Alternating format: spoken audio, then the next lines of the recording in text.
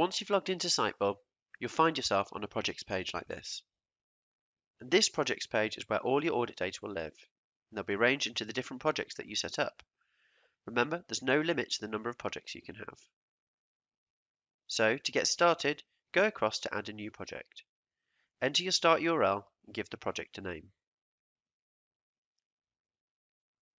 Once you hit save and continue, Sitebulb then runs a series of pre-audit checks, which helps to make sure the website is accessible, and will in some cases advise you of certain settings you need to choose.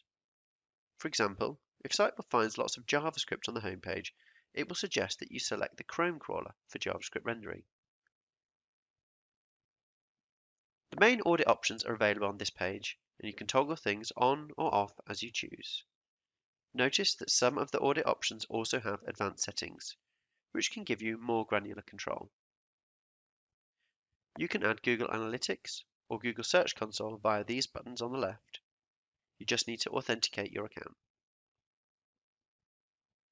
To add XML sitemaps or URL lists to your crawl, select them from here. There's lots of advanced settings to explore if you wish to do things like add URL exclusions or change the robot's rules. You'll find all those settings in the left-hand menu. The crawler settings allow you to switch between the HTML crawler and the Chrome crawler.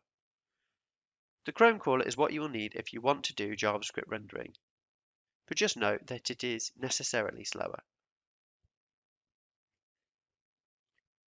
You can also add or adjust your crawl limits in this section. Bear in mind that the crawl limit is not restricted to HTML pages. This will also include external links and page resources.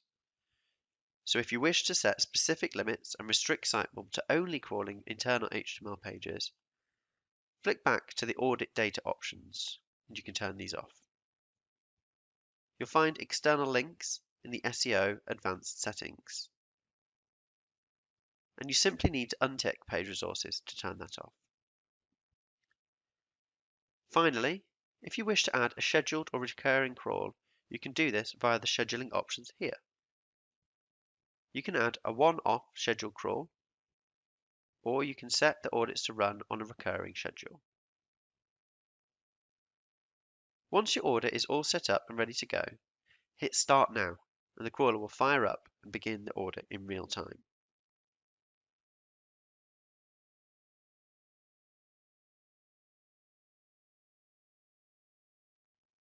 You can monitor the progress of your audit through the Audit Progress screen, and if you switch back to the Projects page, you'll see the Running tab now has an entry. You can click back into that at any point to check the progress of your crawl. Once your audit is complete, it will appear and be accessible from the Projects page. Please check out our YouTube channel for more how-to videos.